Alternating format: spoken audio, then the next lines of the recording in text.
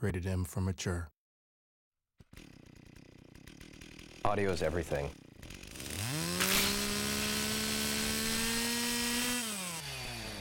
The sound of Gears 2 is crunchy. In one word, I'd say meaty. I talked to Mike Larson, who's the audio director on the project. I'm like, Mike, it's got to be crunchier. He's like, what does that even mean? I'm like, it just needs to have that crunch. See, we're close. He likes crunchy, I like meaty. I think being meaty and crunchy is really the same idea of really pushing the sounds, to their ultimate potential. It's like the world. It's heavy. It's grounded. It's substantial.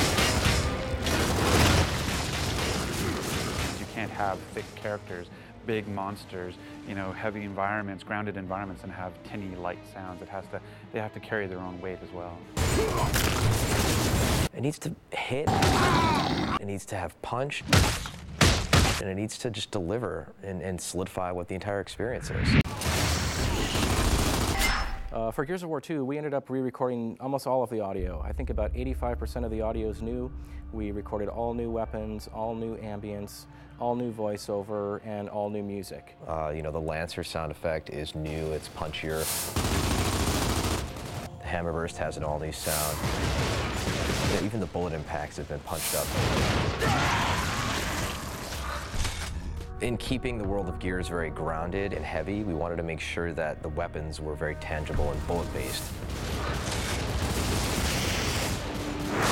All of the source material is real guns, real explosives. You don't have to start dealing with that whole kind of Mars ray gun, woo, woo, woo, woo, woo, woo type audio. And that's one of the reasons Gears feels so good. It feels so real and tangible. A lot of the fun of a weapon is purely down to how it sounds. It's about that feedback mechanism, about the rumble in the controller, but that sound is what really sells it to you.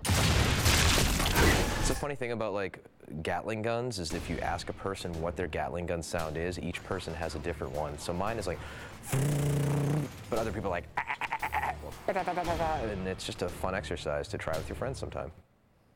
It's great at parties, really.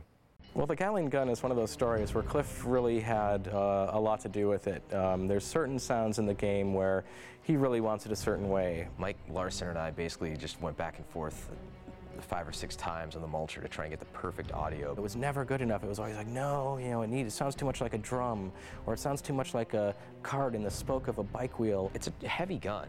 It needs to feel powerful. At the same time, you still need to hear all the bullet sounds kind of cycling in there. I put together 6 brand new Gatling gun sounds, and I asked Cliff to come down to my office. So he sat behind me, and he's like, okay, get ready to shoot. And I hit play, and he actually started acting like he was shooting it. Okay, it's heavy, and it's... He's like, no, that's not cool. He went to the next one, and he's just going like this. By the 3rd or 4th one, he's like, yes, that's it. And so he actually was imitating, the usage of it, to help him conceptualize, its sound within its context before it was actually put in the game. And that's how we ended up defining the final sound of the Gatling gun. Baby, this train runs on time! I love the voiceover recording process. It's one of the things that I feel kind of privileged that, as a producer, not a lot of producers get to do that. Oh yeah, fried grubs. The Locusts are actually voiced by, normal, regular voice actors, and they do really great monster voices. But what's amazing to me is that they have almost complete control over their phlegm in their throat. In addition to the vocal tonality, there's... it's really both disgusting and yet intriguing because the director can actually say, yeah, I just need a little bit more phlegm or a little less phlegm, and they can do this really strange, they just bring it out of nowhere and do this amazing stuff that basically sounds really cool. You don't even need processing, but when you're done, you pretty well want to throw up. Yeah! Yes, Gears is a brutal kind of, dark experience, but there's also a lot of heart that's there, and I think it comes through in the music.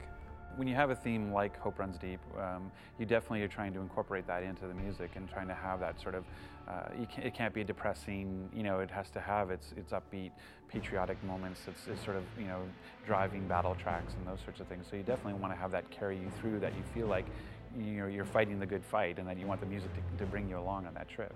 Scoring for Gears is a lot different than scoring for a film. We were fans of Steve Jablonsky's work, from his work in Transformers as well as his work in Texas Chainsaw Massacre. and he's a very prolific A-list Hollywood musician. The score for Gears of War 2 is cinematic in respect of the instrumentation I chose to use. You can do effects with the orchestra where you can't tell, is that an orchestra or what is that? Depending on where the string players place their bows on the strings, or you can just have them, they don't like to do this because it ruins their instrument, but you can have them banging on their instruments, making cool noises. There's that whole factor when you get Goosebumps that you can't force, you can't fake it. And once we had acquired some of the early tracks from Steve Jablonsky, I put it in my little memory card. I put it in my car. I was driving home one day, and wonderful afternoon, top down, game's looking great, feeling good, and the music started building to a crescendo. And I looked down at my arm and I actually caught myself getting goosebumps. And I swear to God, you can't fake that. You can't force that.